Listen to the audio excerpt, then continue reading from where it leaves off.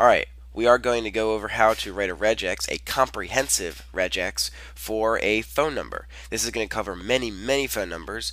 We're going to start writing our regex based on this particular one right here, and then as we write it, we'll kind of expand on the different options that someone has in writing a phone number. What I mean by options is they could write 123, 123, 1234, they could write 123 dot, 123 dot, 1234, they could write 123 dot, 123 dash, 1234, whatever.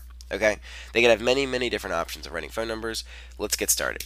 So, we need to start first with this first parenthesis. Now, the parenthesis is optional. It does not have to be there. So, in order to start with the parenthesis, you can't just write a parenthesis because a parenthesis is used in regex. It's capturing parentheses. It's actually something you need. So, in order to use it to actually match with it, you have to escape it. So, we will start by escaping it with the slash. Then, we said it's optional. So, we need a modifier, meaning a question mark. What I mean by a question mark, it says 0 or 1. That's what a question mark means, 0 or 1.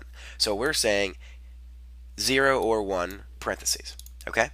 Next thing, 3 numbers, okay? 3 numbers. So that's \D for digits, and then in curly braces, the number 3. This says give me 3 digits, and only 3 digits. No more, no less. Okay? The next thing is a closing parenthesis. Same thing as the other parenthesis. You can't just write a parenthesis. You have to escape the parenthesis, and it's optional. We may not be there. That's a question mark.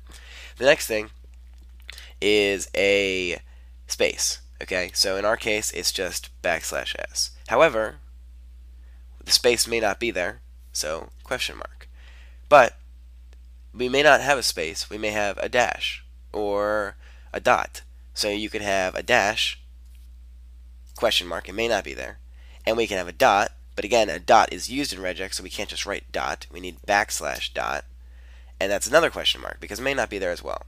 This is okay to do, but this is actually really redundant. We've got three occurrences, all with the same modifier. So \s, dash, and dot, they all have the same exact modifier. Whenever you see that, that means you can wrap this all in square brackets, meaning a character class. We're going to put all 3 of these now in a character class and just end it with a single question mark instead of doing these 3 redundant like this.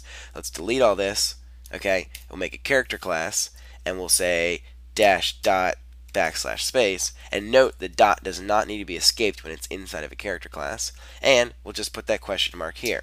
Now, what's nice about this is it's the exact same thing as we saw before, except it's a lot shorter, easier to read. So, now that we've taken care of the space, we have 3 more digits. So, \D, curly brace 3. 3 more digits.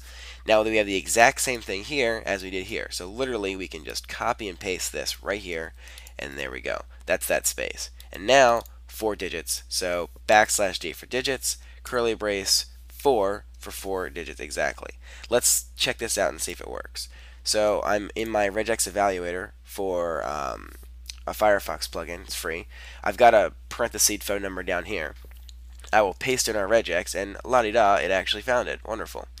And we can actually play with this a little bit. So we can get rid of this dot, and it still works, and space, and it still works. If we had 2 spaces, it won't work, because we didn't account for 2 spaces. You don't want 2 spaces. Not valid phone number. Okay? We could delete this space. We could delete these parentheses. We could have a dot. Oops, not a dot, comma. We can have a dot. And we can have a dot, and see, it's all working. We can have dashes, okay? So it's all working really well. And there's one last thing that phone numbers have that some people might type in, and that's the country code, the +1 or +44 or something like that from the beginning of it, okay? So let's take that into account next, okay? So let's say we're doing +1 in this. Let's say this is our new phone number. Obviously, if we did that right now, +1, it's going to match just our phone number and not the whole thing. So if we were validating it, it would validate, but then we wouldn't get the whole thing. So we actually need to validate this thing in the beginning. Okay, we don't want to just ignore it. And actually, what we really should do is start from the beginning. So we really want to start from the very beginning with a caret and end at the very end with a question mark and saying this is exactly our whole thing. So because right now in our current regex, we don't want this +1 to validate because we haven't accounted for it. So we really should start with a bracket and end with a question mark like I just did. That way this is invalid, but if I get rid of it, now it's valid again. Okay? Again, what I just did is I said this is the start of my regex and this is the end of my regex. So now that plus 1 is invalid. Let's actually account for the plus 1 now. So we're in the beginning of our regex, and we can have a plus, maybe. But again, the plus is used in regex, so we need to escape it. So we have maybe a plus, and then we have maybe some digits. Okay, maybe some digits. And we don't know how many digits, so we can put a dot, meaning 0 or more, of digit. Okay. You know what, I'm going to move this down in the next line because it's in the way right now. And that's the character class. That's the beginning of the input. So we have maybe a plus, and then we have 0 or more digits because country codes can have 0, 1, 2, or 3 or more. I don't actually know how many they can have, so I'm just putting a dot instead because I didn't look it up yet. So we have plus maybe, and then digits maybe, and then we have a space maybe. Okay, now you're probably asking, why can't we wrap this in a character class? And that's because these are in progression. They're not or. It's this followed by this followed by this, possibly. Okay, so this is actually the plus 1 part right here. So if we actually cut this, so let's actually undo. So we'll go back to the beginning here, add our beginning of line, and then actually put the rest of our regex in there. There we go. So now I can copy this and paste it in here, and it didn't like that. What didn't it like? Let's see. There we go. Okay.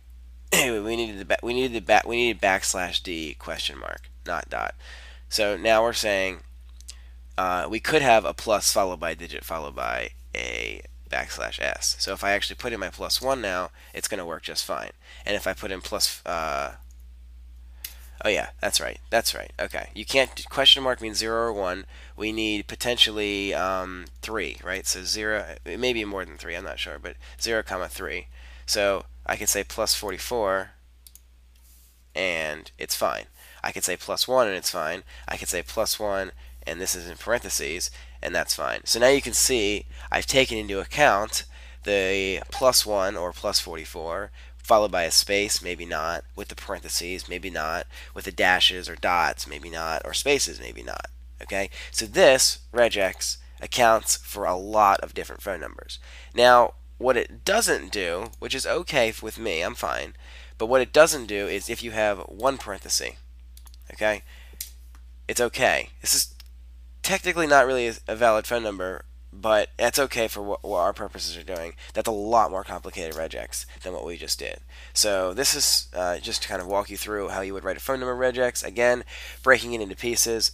We've got the this is the plus 1 part, and then this is the, let's see right here, parenthesis, right? So you got a parenthesis and then some numbers in a parenthesis. So that is the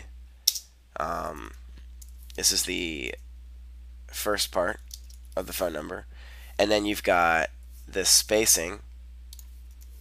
So this is a possible spacing separator, and then you've got the next part. Okay. So second part. Then you've got possible spacing separator. Really? Am I spelling spacing wrong? Is that an E in it? Whatever.